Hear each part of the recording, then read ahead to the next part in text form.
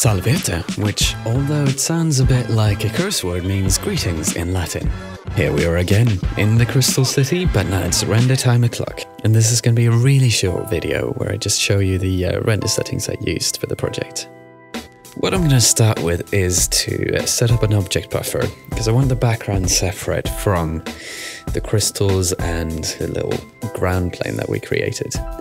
So we'll go through and actually add a compositing tag to the background and set up an object buffer. Start with 1.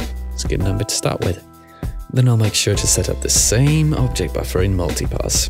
Very important. So that's object ID 1. And in the compositing tag, we have object ID 1. Next up, I'll select the output format, and I'll go for something called RPF format, because that includes a set depth buffer, which allows me to create some sweet depth of field later in After Effects. Caution: if using the team render or the net render, the RPF files will not include these passes.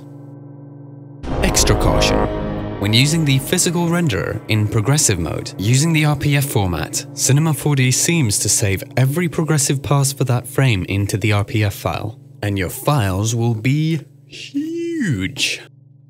Multipass is fine to be just a PNG.